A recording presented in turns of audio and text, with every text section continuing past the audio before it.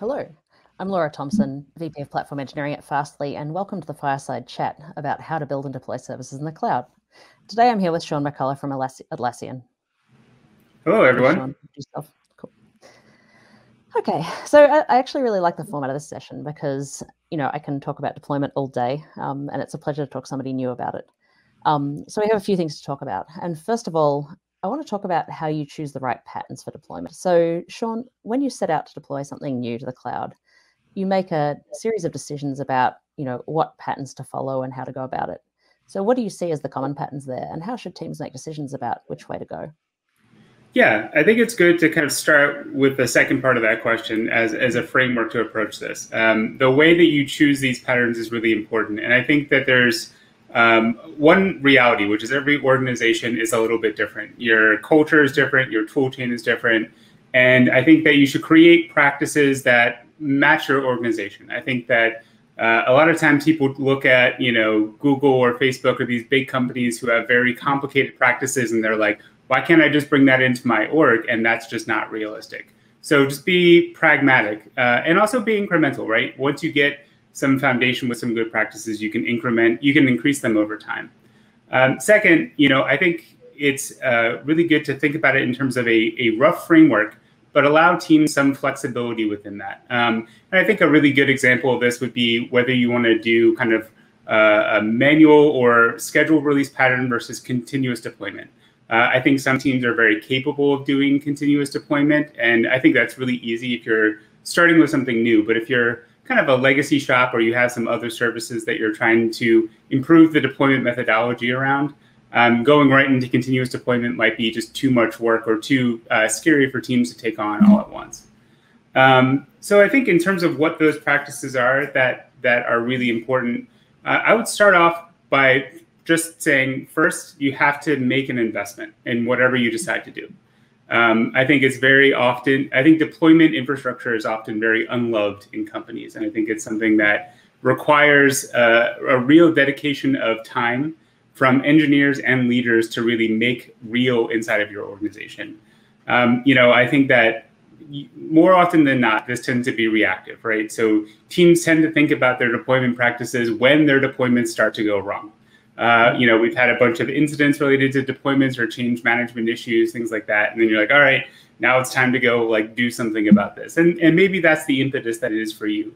And then sometimes the natural consequence of that is, all right, let's get a tiger team of 4 engineers together for 2 months and kind of fix a couple of things, and then we'll kind of go back to our normal business.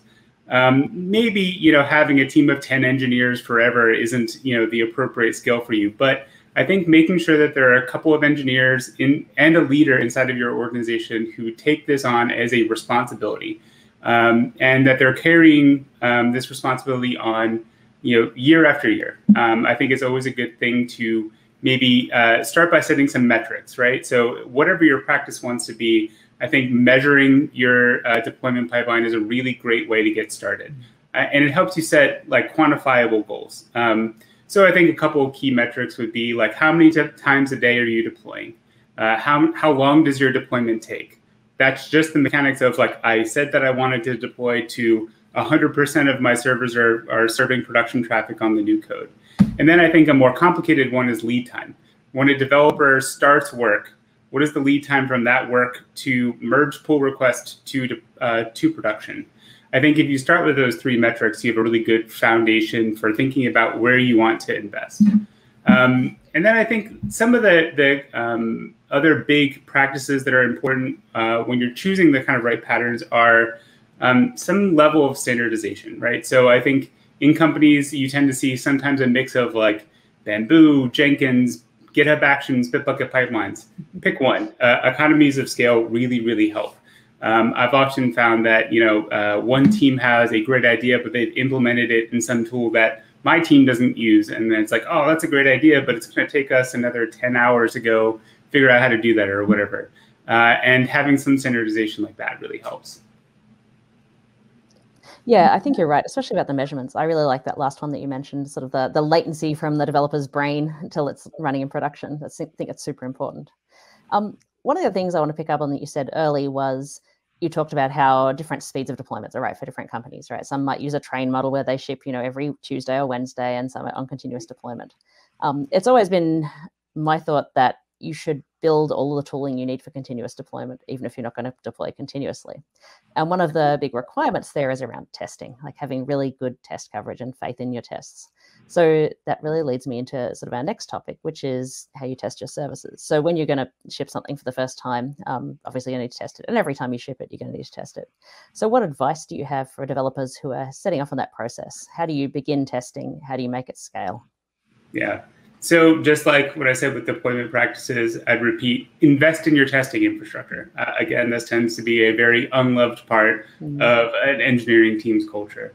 And very often the people who own your deployment pipeline can also be the people who pitch in to help maintain your testing infrastructure. And this isn't, what testing frameworks you use or anything like that. It's, which servers are, like what CI environment are you actually using? Are you Jenkins, Bitbucket pipeline, something like that? But then I think there's a kind of broader set of infrastructure around that that's really useful. So do you have a code coverage tool? Where are those reports going? Who's looking at those reports? Is there a dashboard that you can use to easily see the data coming out of them? So spend some time there. I think, again, also like deployment practices, the tools are really important, but the practices are even more important than which tools you actually decide to pick. So I think, it's been kind of common knowledge in the industry for a while that you want to have a really good standard testing pyramid. If you use test-driven development to make sure that that's part of your practices. But I think, especially when it comes to deploying services, I think that there's a new level of testing that's kind of growing in popularity, which is like a live integration test or a post-deployment verification test or a kind of deployment integration test suite that blocks rollout or production, or something that you use in a kind of gradual rollout, right? You can think of these as your kind of old school production tests, like you spin up Selenium or something like that and run it against the website. But as opposed to running it in a dummy or test environment, you'd actually run it against your production services. And you'd want to be able to run them against a development environment or anything like that. I think, this practice isn't new, but I actually think the tooling around this has really evolved in the last few years. I know in Bitbucket, we made a massive investment in moving to Cypress, which is like a new headless browser environment. It has really awesome debugging tools and a developer dashboard. You can actually get videos and step through the execution stack of it. You can inspect variables at different parts of it. Really, really powerful stuff. And I think that tooling is a really valuable thing to do, especially if you want to get to continuous delivery. That basically gives you some level of assurances that from the time that you run your branch builds to the time, to every 15 minutes or every half hour in production, you're constantly running those tests. And I think a really powerful part of those tests too is that it's not just testing your application. I think as we move into more distributed environments, those tests can be your canary in the coal mine for incidents, right? Before a customer reports to you, and I think this is something that we're finding more and more true at Atlassian, our PDVs will fail, or our regular kind of integration tests in production will fail, and then we can go jump on a problem. So I think that's a really good, valuable part of your testing pyramid that's kind of new to the industry in the last few years. Yeah. I think it's a kind of a continuum between testing and deployment, testing and monitoring, right? And at what point your tests end and your monitoring and production begin? And the answer is, I think they should be somewhat overlapping. I actually want to ask you a related question on that, which is, imagine that you are coming in as an engineer to work on some legacy code that's already in production and it doesn't have a lot of tests. So how would you even start? It's pretty common. Yeah. So, I think there's a couple of different approaches to it, right? I think that there's the kind of unit-based testing approach, which is really good. Just kind of as you're crawling through pieces of the code, and I think this is usually organized around a project, right? You don't inherit a legacy code base to just, sit and watch it. Usually you inherit it because you have a job to do in that code base. So you just kind of start, So you start with the testing around the job that you need to do. Test out your beans, your classes, the kind of high level things that you can kind of wrangle in unit testing. And that might in and of itself kick off a bunch of refactoring, which might kind of bring other unit tests or other kinds of functional tests into play. But then I think the other part of it that's really valuable would be, that kind of integration testing suite. So just as a user in a browser or as a consumer of an API, can you kind of establish what the normal behavior of this thing would be and start to document that over time through your testing suite? One of the things that I think is actually really valuable when inheriting a legacy code base is visual regression testing. This is something that I think has gotten much more popular in the last few years. I don't know if, speaking to the front end developers out there, but I think we've gotten spoiled by a very, very good and mature tool chain now. But if you're inheriting a legacy code base from, 4 or 5 years ago, maybe like you're using an old CSS framework or something like that, and it's very easy to introduce those like annoying little regressions into your UI that might take a while to suss out. So visual regression testing is very, very useful there. And then I think another like useful approach towards testing in this environment is what we like in Atlassian, we call it blitz testing, but basically just like getting a manual testing guide together. And I think that this is a good practice. It's really a result of like a user journey mapping, right? So if you're building something new, you build out a user journey. As a user, I want to go to the screen, I want to click these things, and yada, yada, yada. Well, you can create a kind of manual validation test suite that's based off of the user journeys that you're kind of looking to modify as part of that legacy code base. Right. And it helps you really understand the product better. What are the flows in the product? What are the things that people are going to actually be using in here? And 2, it helps you start to think about the variance of those different experiences. I think very often, developers tend to, very logically focus on the happy path of the job that they're trying to get done. But I think when you kind of use that kind of manual testing framework, it's not a very efficient thing. You don't want to do this, as a release blocker for every release, but I think it's a really good practice to get you more familiar with the surface area of the thing that you're looking to maintain. Great. Okay, so you're at the stage where you've chosen your approach to deployment and you've got pretty good test coverage, you're happy with what you have, and you're actually setting out to deploy. So what strategies should you use to make your deployments, first of all, successful, second of all, safe, and third of all, low stress for everyone involved? Yeah. So I think when talking about successful deployments, I think there are 2 things that are really valuable. One is if you can move towards immutable infrastructure, that's going to make your life a lot easier. I think if you're in AWS or any other cloud provider, it's very easy to just go spin up a whole set of new instances off to the side and then slowly migrate your traffic over. Anytime that you're in the situation of having to mutate code on a production server, the complexity of what you're trying to solve for is just going to be through the roof. Yeah. And then the second part is get comfortable of being able to run a very fast rollback. So I think it's often, I think that there is kind of a prevailing sentiment in the industry a couple of years ago that you should never roll back. You should always roll forward. Always fail forward. Yeah. And I think that there's value to that in a very sophisticated and mature deployment practice, right? You find the problem, you fix it really quick, and you get it out. But I think being able to roll back with utter confidence is such a powerful tool to have, right? It's that thing that, if something breaks, maybe 5 hours after the deploy, right? Like maybe a slow growing memory leak happened or some other, when peak traffic hit, you actually notice a change in behavior that caused a regression, something like that. Be able to just like push the big red button, have the whole thing roll back to a known good state is just, it relieves anxiety and stress through the team. And it gives you just like a really awesome tool in your arsenal. Now, if you take that and you can kind of combine it with like a more advanced tool chain, like the testing that we just talked about, you can actually wire all of that together, right? You can have immutable infrastructure so that, when you want to roll out new code, it goes out to new servers. You can validate it on those new servers before any of your customers actually see that traffic. You can gradually cut over and monitor it over time. And if you're uncomfortable, you can very quickly roll back. And the best kind of rollback is one where you just move from one existing set of infrastructure to another, right? You don't have to, you just tell your load balancer to move from A to B, and it takes barely any time to go do that. And I think that's a really like awesome way of approaching like a minimum viable, like a sophisticated deployment pipeline.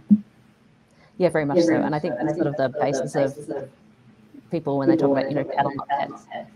And I like to think about when you do serverless deployments to cloud as it being bees, right? Because they worker bees. That's sort of a single function. So, yeah, that's cool. Okay. So we've talked about a bunch of things like deployment approaches, testing, what you do on the actual day. What are the things you want people to walk away from this session from? What are the things you want to say, oh, wow, Sean talked about this thing and I thought that was really insightful. So tell me your deepest insights. Well, I would say, especially to all of your engineering leaders out there, invest in the tooling teams. Like that's, I think, the biggest takeaway. You're not going to see improvements in this until you put time, energy, and money into solving the problem. And it's something that is going to save you so much time, energy, and money in the future. It removes so much uncertainty by just kind of knowing that that foundation's there. And I think it's, you might spend more upfront, but it becomes an incremental cost over time. And I think it's something that will make every head of engineering or engineering managers just more confident in their ability to get things out the door. Second is, don't try to shoot for the stars. Find the first improvement that you can make that improvement in your organization, let it sink for a while, and then think about how you want to improve upon it. I do think that there is something valuable to what you said about aiming your infrastructure towards continuous deployment, right? Like, I think it's very good to have a North Star and a clear articulation of where you want to be at some point in the future, but you do not need to get there on your first iteration of your deployment infrastructure. And then second, I think take all of the practices that we've learned about testing on the kind of build and development cycle of your code and apply them to production infrastructure. You're going to get a lot of value if you can run tests in production infrastructure. And I think that this becomes increasingly useful as we have distributed architectures. When you're dealing with code in a monolith, it can be very easy to do a bunch of unit and functional testing to make sure that it all fits together. But when you get a failure in a distributed infrastructure, it can be very hard to identify it and to diagnose it. And having those kind of tests that are constantly running against your production infrastructure, one, give you the confidence that the things that you write are continuing to work over time, but two, give you that really awesome early warning signal to something breaking in that infrastructure that will require your attention. And the best outcome is that you can get to it before your customers even notice. Yep, I think you're really right. It's super important on your deployment process. And I like to think about it as we don't often apply product management principles to internal tools. I think that's incredibly important, right? Like, you need to treat your deployment and testing pipeline as a product with a roadmap that iterates over time, with each iteration being better than the past. And, it's always better to leave something better than when you found it, right? You can write a test every day. You can improve the infrastructure every day. So every day is better than the one before, and the deployment is calmer and everything goes better than it did the previous time. Yeah, one model that I found really useful for teams is to basically just set aside a tax for every sprint. So this is something that a partner team or a sister team of Bitbucket did in Atlassian, was that every developer basically was taxed per sprint, or really their manager was taxed. So they lost like one story point. And they could figure out how they wanted to spend that task over time. But it basically meant over time, you accumulated some time that you needed to invest in this infrastructure. And sometimes it could be a 1-point story to write a test, but it could also aggregate to, a 5-point story to like try out a new like UI testing library or something like that. And I think no matter how you organize it in your team, if you just set aside a little bit of time every week to make some progress, you're going to see really great results. Yeah, I like that you look at it as an investment, right? Because it's the compounding interest on the time you put in that pays off over time. So yeah, absolutely. What should I have asked you that I haven't asked you yet about deployment? I think this is just a very fast changing environment. So, should you jump on the next big thing right now? And I would say no, right? I think there are, experimentation is really valuable to an organization. One, I think it keeps you agile. Like, I think it keeps you looking for new things. But I think there's also organizational benefits. I think engineers and people just get excited to try new things.